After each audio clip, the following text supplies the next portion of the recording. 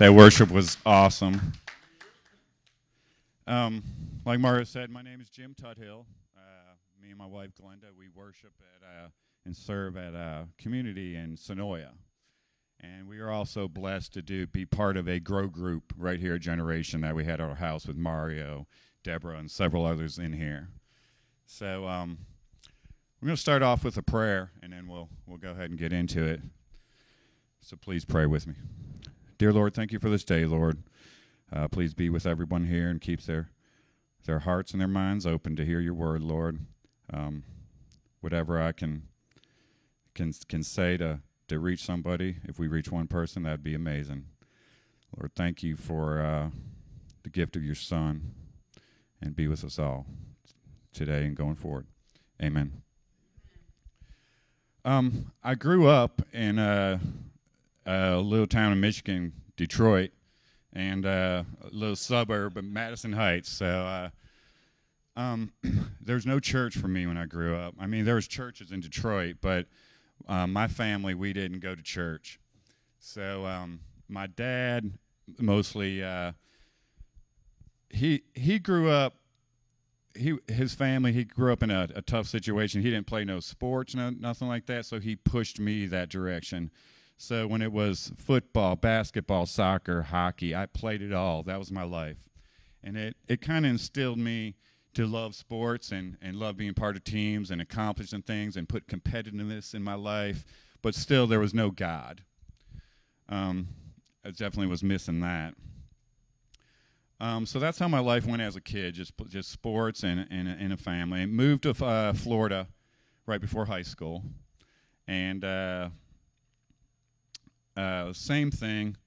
I played basketball and baseball. I was a really good basketball player, but I preferred basketball. That was my sport. I was good enough to make the varsity team, but that was about it. But baseball, it was my thing. I just loved basketball.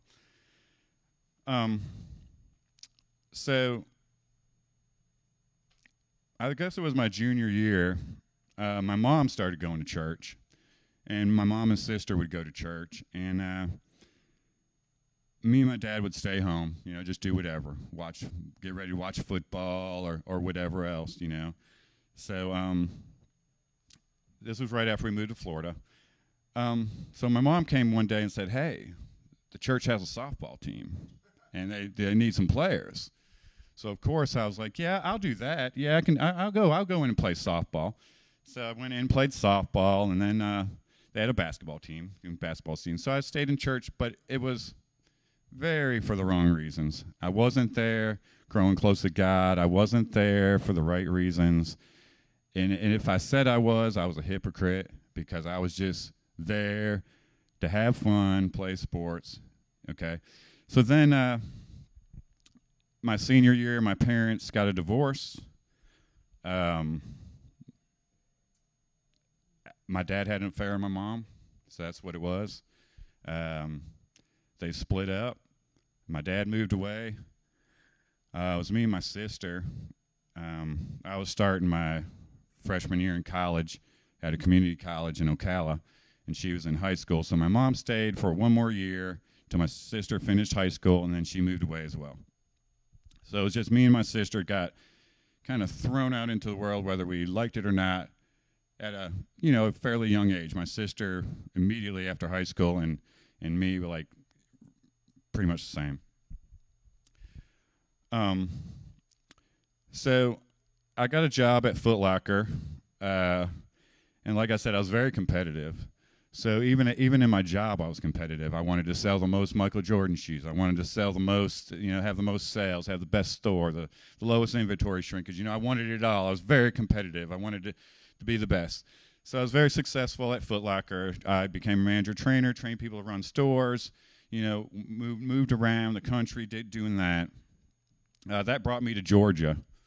One of their bigger volume stores was in a mall called Greenbrier Mall, if anybody knows that. I know Mario does, Daryl does. But anyway, so I was doing that for a long time. Still no God in my life. And, when I was in high school and even at Foot Locker, a lot of drinking, just hanging out with friends. I mean, I wasn't a drug addict or nothing like that, but I was, I wasn't going down the path God wants me to go down. I was doing worldly things, what people of the world do my age. I mean, not all people, but, So, Foot Locker, I wanted to be a district manager. They liked me where I was, so I went out and opened my own business. Totally different thing, putting utilities in the ground. Very different from what I was doing. But then again, that sports, that competitiveness came out in me, and I thrived to be the best at directional driller I could. The more pipe you put in the ground as well, the more money you'd make as well. So it worked out good both ways. You work hard, you make more money. So that was good as well. So I heard there was an open basketball night at this church called Community Bible. This was I don't know, it was probably 22 years ago or something like that. It was early 2000s. And they had open gym. So I'm like, yeah, I'll go up for that.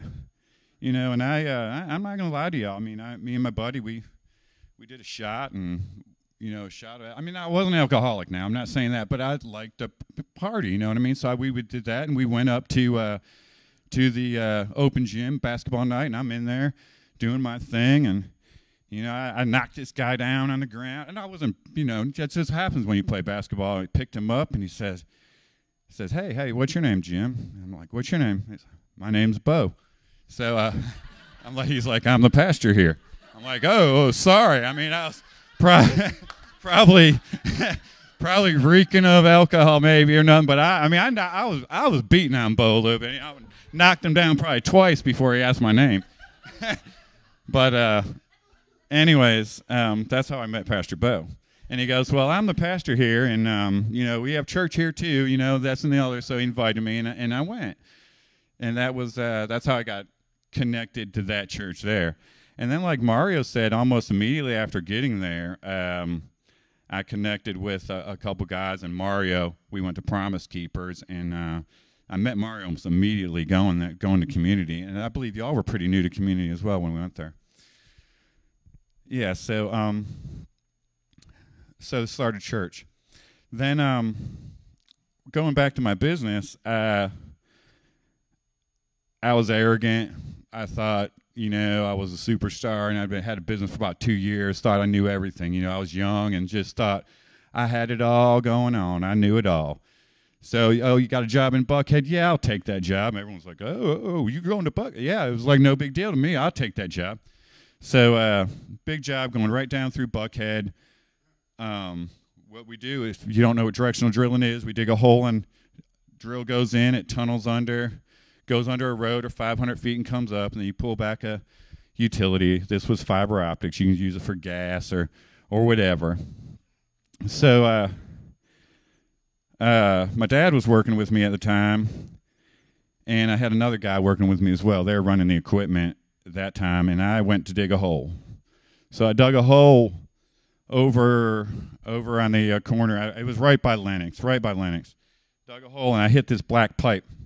And there's water dribbling out of the pipe. So the inspector comes over, and the inspector says, Jim, go ahead and cut that pipe and put it back together. It looked like a drain line. It was leaking water. So got the hacksaw out and cut the pipe. Cut the pipe. Boom! Explosion. I didn't know what happened. It blew me out of the hole. From here to Darrell is how far I went out of the hole, and I was laying on the ground, and I heard it sounded like a bomb went off. All the car alarms were going off, building alarms were going off, and my face was hot. I really still didn't know what happened. I looked at Ed, the guy down there that was saying, I said, "What does my face look like?" And he's like, "You're okay. You're burnt." I'd cut into a 22,000 volt power line with a hacksaw. So it blew me off it.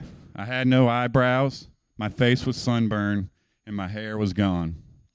Power company got out there, and the guy said, "Where's the guy?" He said, "He's over there by the tree." He walked up to me, and he said, this guy from Georgia Power, and he said, "I'm going to shake your hand." He goes, "Because I do not know how you are alive."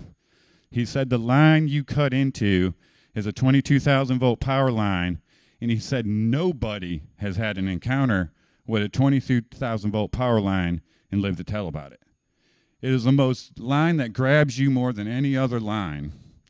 And to this day, I'm the only one that's ever encountered one and not died from it. So that alone just like, wow. You know, wow. That's I'm thinking, thank you, God. You know, thank you very much. Wow. So that went on. That was been in business a couple of years. So finished that job up. We went to Dalton, Georgia. I came home to take my son to a hockey game. It's when the Thrashers were here. And came home. It was a weeknight game. You know, the game didn't get over 11 or 12. Went back to the house. Got up 6 in the morning to drive back to Dalton. I was in an F-350 truck. Excuse me. Set my cruise control on about 78 because that's what I like to set it. Just where you won't get a ticket. And you know, when you're going north out on 75 and 675 is about to split, there's a big ravine. Well, I fell asleep at the wheel. My truck came off the thing, off the ravine. I'm talking 12 foot, and it went into the woods. I didn't know all this. The only reason I do is because I seen it when they took me away. But I woke up after it knocked me out, of course, or I fell asleep. When I woke up or came conscious, it was like waking up in the morning, except for I heard traffic. And I looked around, and there was nothing but blood and glass.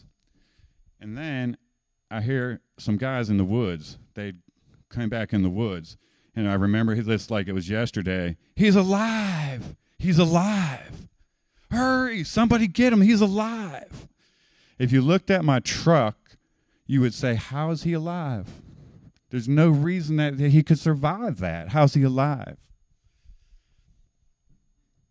You see, I'm alive because God had a plan for my life more than just what I was doing. More than working, making money, partying. He had something else in store for me. So, get through that. They stitched my nose back together, head and wrist. Other than that, I walked out of the hospital the same day. I mean, it was amazing. So, that goes by, and I'm still, like I said, I'm going to church, but I still feel like a little bit of a hypocrite. And even with this stuff going on, I feel like I'm not just where I need to be. I need to be more a godly man because I'm still just not walking the walk, you know, if that makes sense. So that's on my mind. So then I get sick. This all happened within a year. So then I get sick. I go to get checked out. I'm sick. I go to give blood. When I give blood, I pass out on the floor. So they find out that now my blood work's showing I have cancer. So I get diagnosed with stage 1 cancer. And luckily I have a cancer that radiation doesn't like. So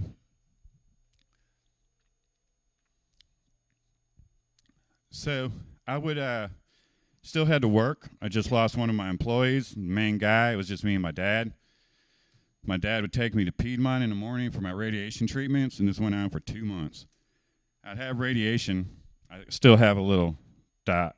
So they'd take the machine and put it down on you.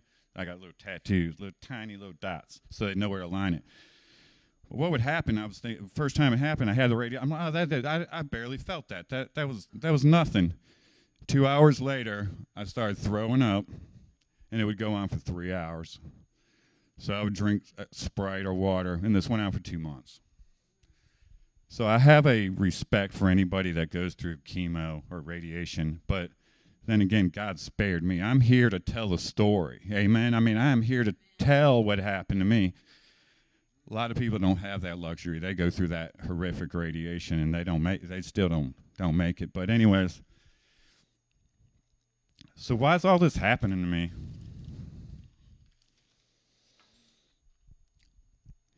So I believe God's telling me that he's got a different plan for my life other than what I'm doing. And it's him kind of slapping me around or scolding me. That's what I believe. It changed me at that time. After that year of going through all that stuff, it made me appreciate, like Mario was saying with his grandmother, you're not guaranteed tomorrow. You don't know that you're not going to walk out of here and get in a car crash and you're not going to make it. Bob and his wife came all the way from Norcross. They don't know. They got a long drive back. The most dangerous thing you do every day is get in a car and drive. You don't know. You're not guaranteed tomorrow.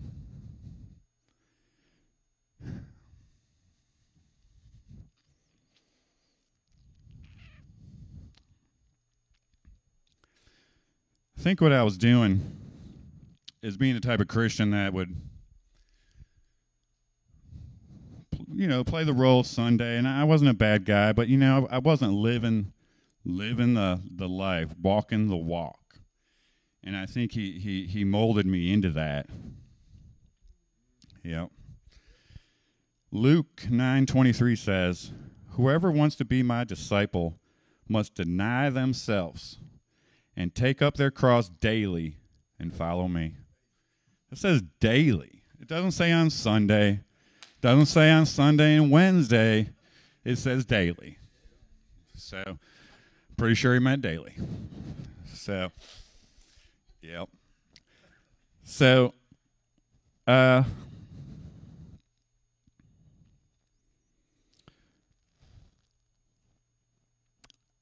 did skip a little something. I'm probably just going to throw it in there so you can we get to this next part. I did get married when I was going to college and had my son, and we were not godly and probably shouldn't have got married and got a divorce. We were young, and anyways, so I was divorced, but I did have a kid through all this as well. And I did get remarried through the middle of all that. So what I'm getting at is this next thing. I was remarried, and we went to a men's and women weekend.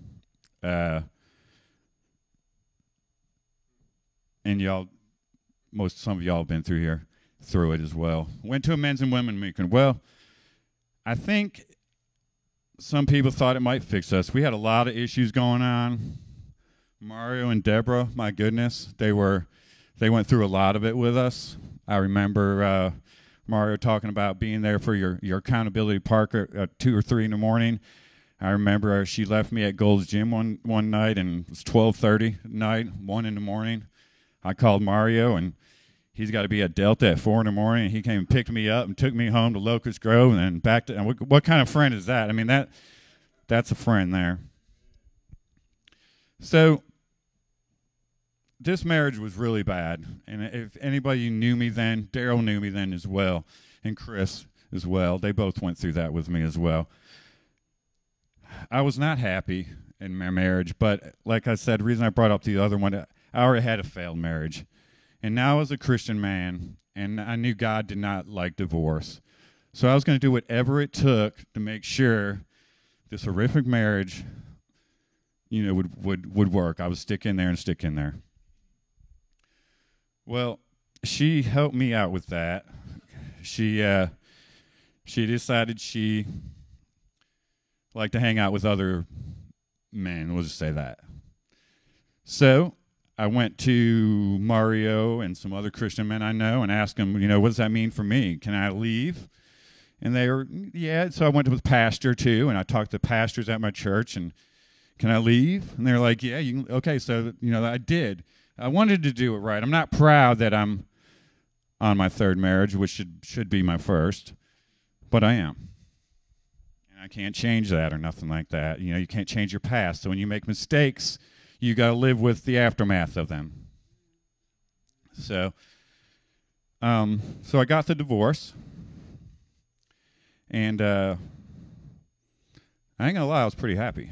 And I'm just not gonna lie, I was pretty happy. It didn't take me long to find myself. And to be quite honest, this is when I was really tried as a Christian man. I moved out on my own in a big house in Locust Grove. I had all the free time in the world I wanted.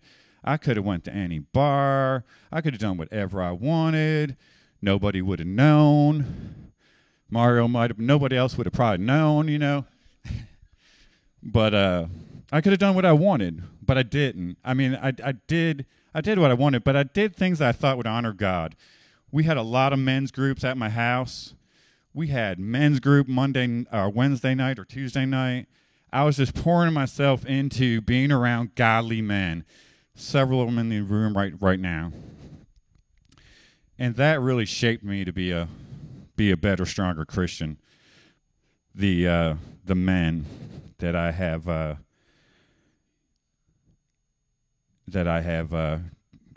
became close to, the Christian men. So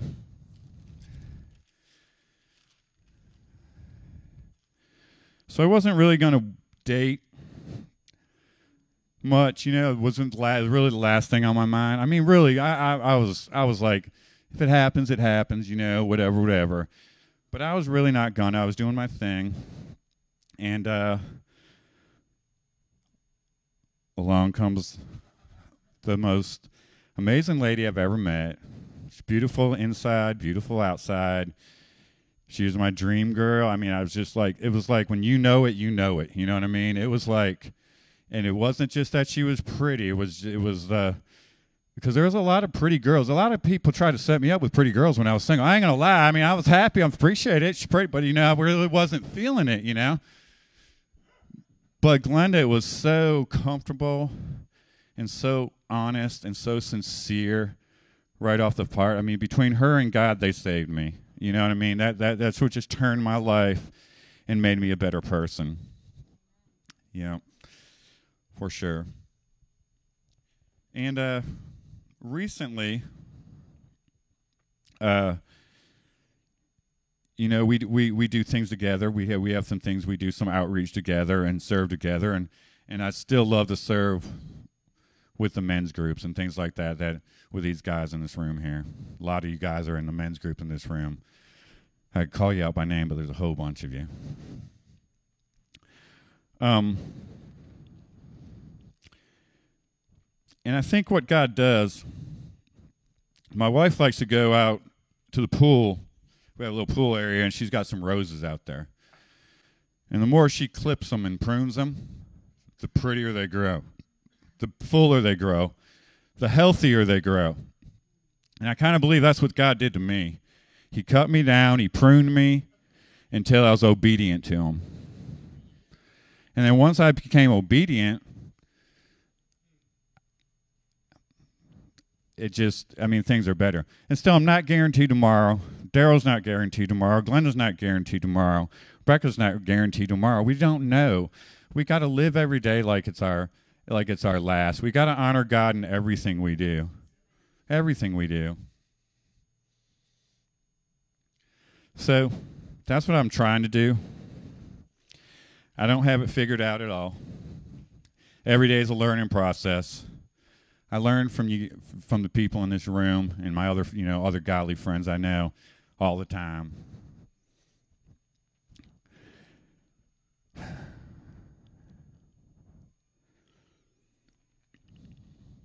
So there's no reason I should really be alive today. If you would have seen the truck or heard the Georgia Power guy talk, there's no reason I should be alive today. So every time God calls me, I'm going to answer his call. I'm not perfect. I'm not some, I can be a better man. I can be a better Christian. I can do better. And I want to find other ways to serve. But I tell you, if someone calls me, or God calls me, I answer the call. I really do. And as far as everybody else, if you're breathing in here right now, which you are because you're here, God's got a plan for you as well. God's got a plan for your life. And I'm sure you all have your own near-death experiences or things that made you and molded you into the great people that you are. And there's some great people in this room. I mean, I'm telling you, I'm looking around. You got an all-star team at this church, man. And, I mean, amazing. So if you are what you are, God's got a plan for your life too. So if you don't know what that is, just keep answering his call and just be there when he calls, and you'll figure it out. So I'm still searching for my path. The exact, more. There's more I can do besides. There's more. There's always more. You just got to be open-minded and have your eyes open when it presents itself to you. I've heard stories from a lot of different people. Do things for others. My wife's even done it. I'm like, are you serious? Like she'll pick up a guy walking down the road and this is a female now. I mean, and give him gas and stuff like that. But that's what you do. I mean, that's what you do. And I know y'all do that too. I know y'all do that because I've heard stories. But that's about all I have, guys. And I'm gonna go ahead and pray. And thanks for letting me share my testimony with y'all. And thank you. Dear Lord, thank you very much, Lord. Thank you for the gift of your son again, Lord. Thank you for everybody here. Be with them. Help them find the way to serve you best for them. Lord, plug us in. Use us, Lord. Just, Lord, let us come to you as empty vessels to be used as you wish, Lord.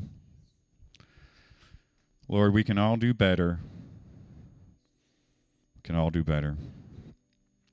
Lord, thank you so much for sparing my life when you did, Lord. Thank you for you giving me another chance to be a better man, better Christian, and a husband to a wonderful, wonderful lady. Lord, as we leave this day, keep us all safe, Lord. People that are traveling and driving home, keep them safe. Bless their families and bless their hearts, Lord. In Jesus' name, amen.